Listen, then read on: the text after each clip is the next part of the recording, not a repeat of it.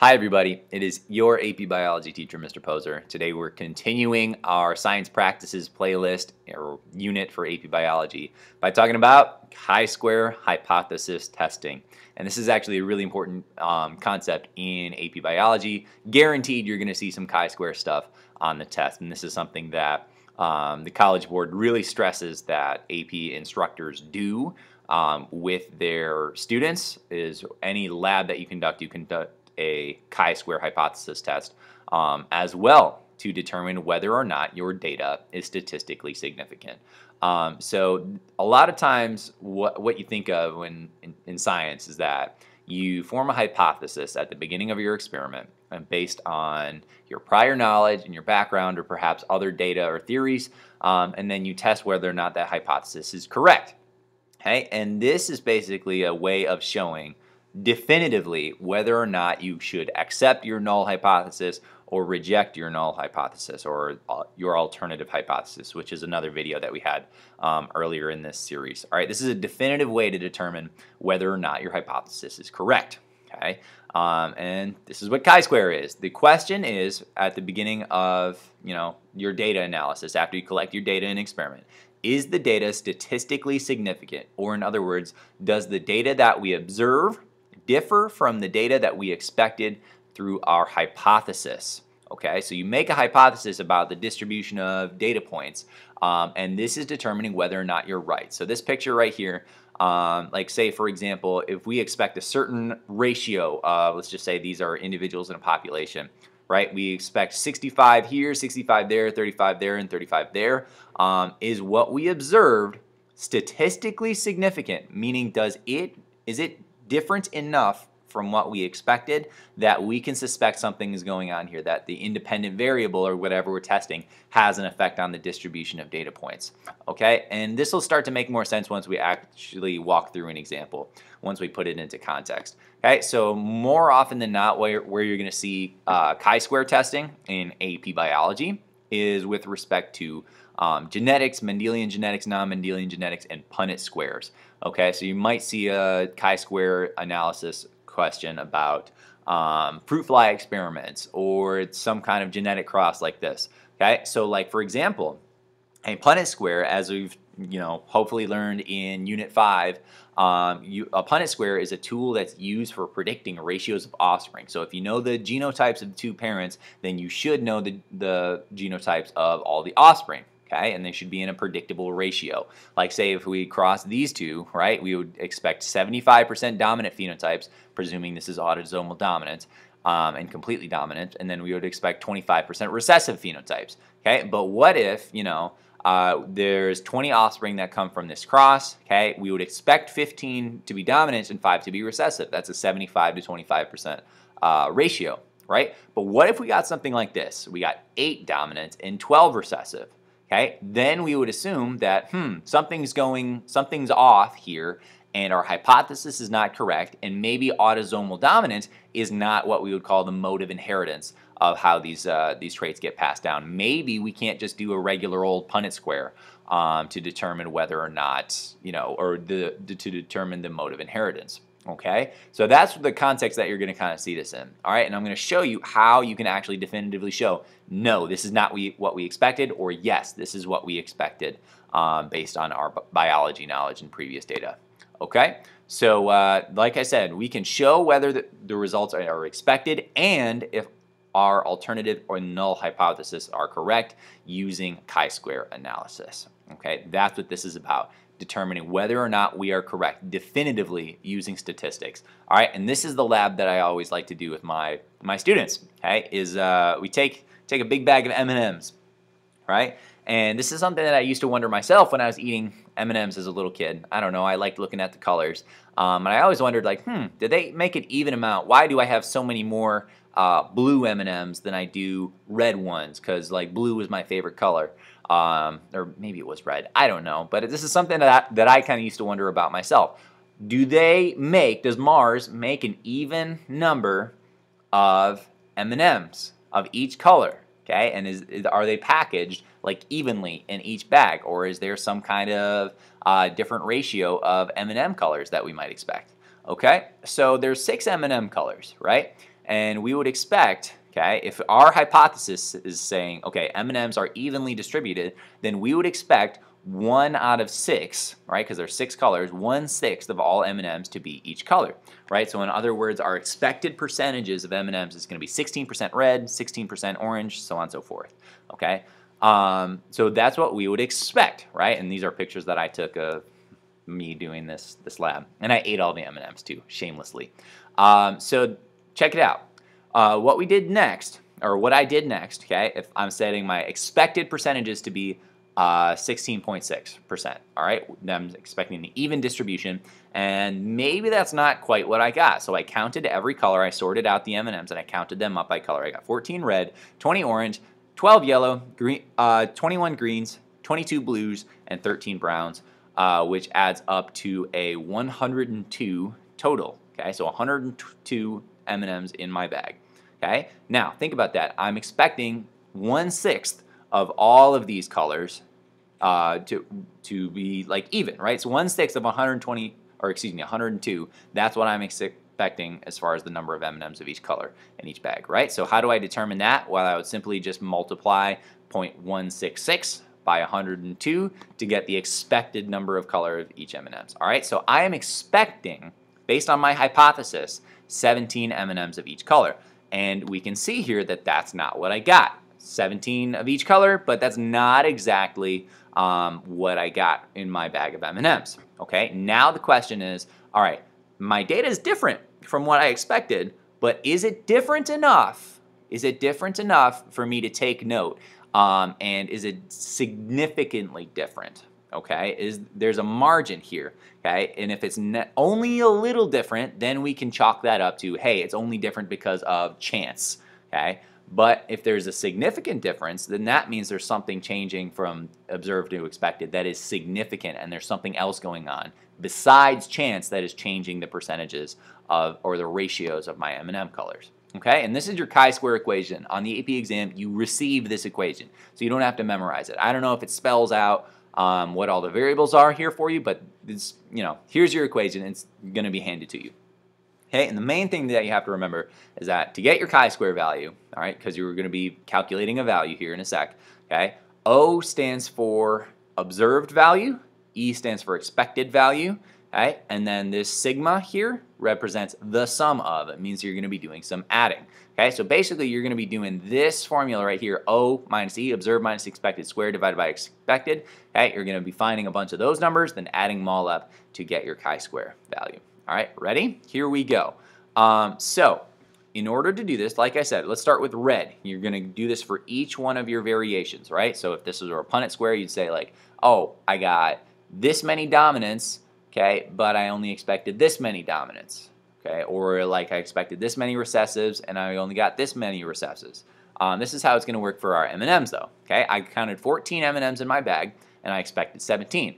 Okay, so if I were to plug this into the equation, I would go observed minus expected, 14 minus 17, square that, divided by expected. All right, and if you do that math, 14 minus 17 squared divided by 17, you should get 0.529. All right, and you got to store that number somewhere because you got to add it up with all the other chi-square values that you're going to get. Okay, so that's 0.529 for red. All right, I'm going to do the same thing for orange. 20 minus 17 squared divided by 17, you get 0.529. Okay. I know the yellow isn't super easy to see, but yellow, 12 minus 17 squared, and you're always going to end up with a positive number, right, because you're squaring it. 12 minus 17 squared divided by 17, you get 1.471. 21 minus 17, because you got 21 greens, you got 0.941. 22 minus 17 squared divided by 17, you get 1.471. And then our last one, we got 13 brown M&Ms. So 13 minus 17 squared divided by 17 is 0.941. Okay, so you just gotta, this is gonna be kind of plug and chug for a little bit. Observed minus expected squared divided by expected. You do that for all of your different variations. Okay, so if you're following along, this is what I got, 0.529, 0.529, 1.471, so on and so forth. Okay. So here's all my values, but the last thing that we have to do in order to get our total chi-square value is we have to add them all up, and that's what that sigma means. You have to add up all those different numbers. All right, and if you do the math, we end up with a chi-square value of 5.882. Hooray! Now what does that mean? Okay, we gotta do one more step with our chi-square value, and that is that we have to compare it with what we call the critical value. Okay, so we're going to compare what we got to another value. All right, and so we're going to see whether it's bigger or if it's smaller, if it's greater or it's less than.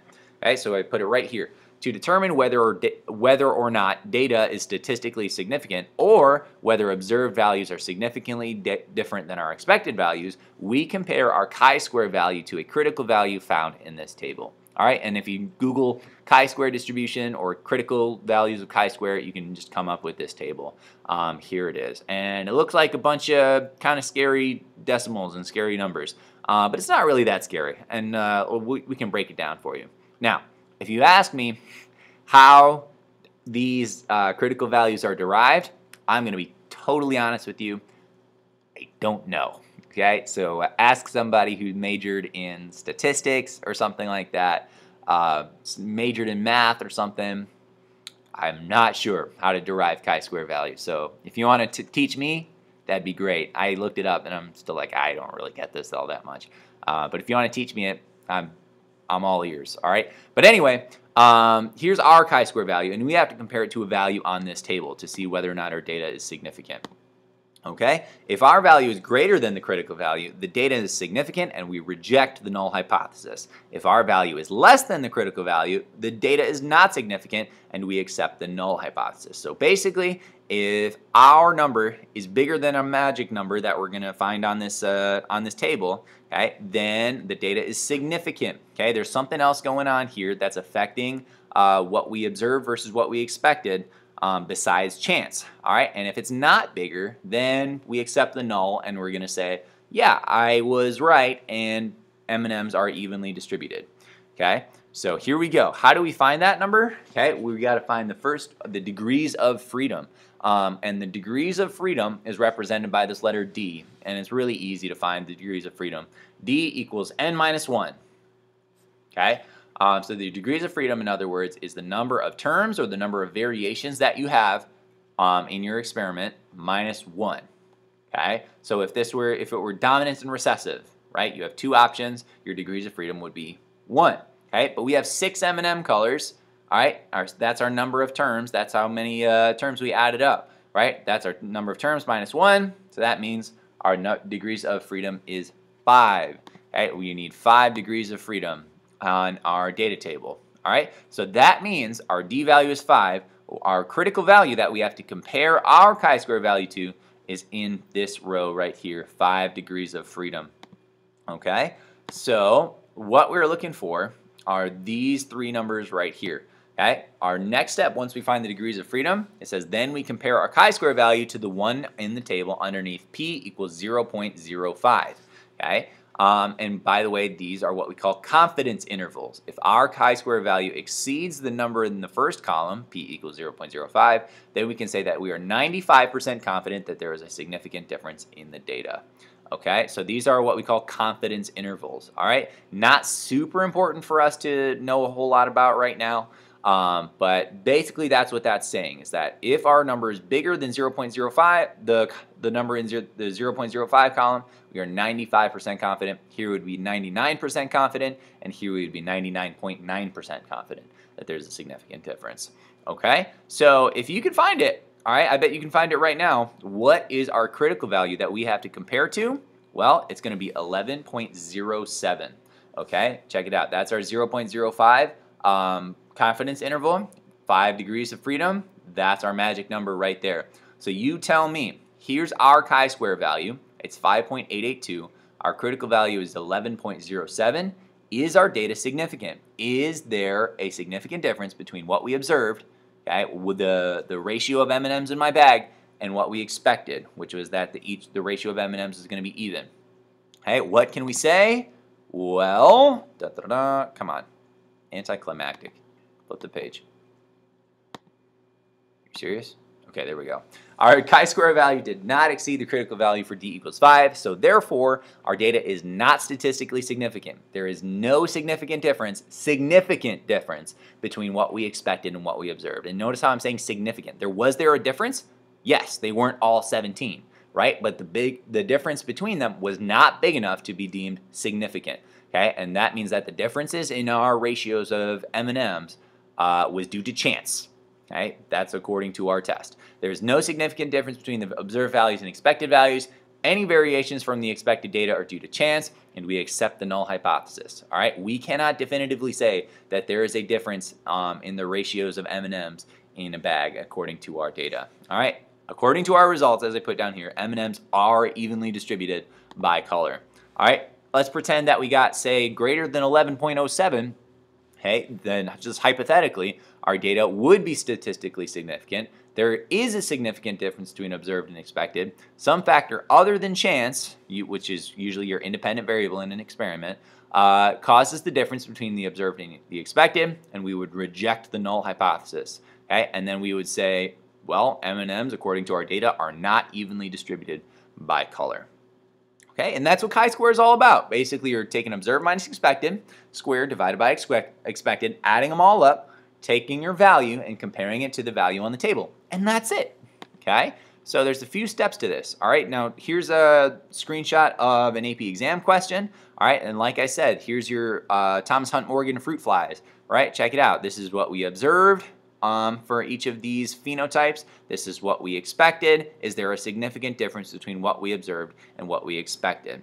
Okay, so if we were to work this out ourselves, I blew up the table a little bit. Okay, I'm going to challenge you. If you would like, you can try this on your own, and I'll walk through the example. So if you want to try this for yourself and find the critical value for yourself, or your chi-square value for yourself, you can do that. But I'm just going to go ahead. All right, if we do observed minus expected squared divided by expected for each of these four different values, right? And this is, this is the math that would go into that.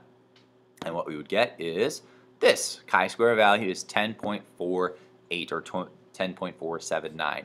All right, 187 minus 172 squared divided by 171. Okay, and you do that for all four. All right, just unlike our M&Ms, it's not always going to be the same expected value. Okay, just a heads up. Now, so there's the critical value, 10.479. Is there a significant difference? Okay, let's see if you can find the critical value from before. If you want to pause and find the critical value yourself based on what we talked about before, you can. I'm going to keep going though. Check it out. Our critical value should be 7.815. Now, how did we find that? Check it out. We have four different phenotypes, right, which means our degrees of freedom is 3. And here's our first column, 0.05. There's our critical value. Does that mean our data is significant? No, it does. Wait, yes, it does. It does mean our data is significant. Sorry, yes, it does. That's embarrassing. It's been a while. Yes, it is significant. Okay? Our chi-square value does exceed the critical value. Yes, there is a significant difference between what we observed and what we expected. Okay, so this is a chi-square question. Here's the options that would come up. All right, and what we found is that, yes, our calculated value is 10.48 and the critical value is 7.2. It's kind of embarrassing that I messed that up right at the last moment, but yes, our data would be significant in that. There is a significant difference between the expected ratios of each of these phenotypes and the observed ratios. All right, that is it for this video. Please let me know if you have any questions, and we'll see you next time.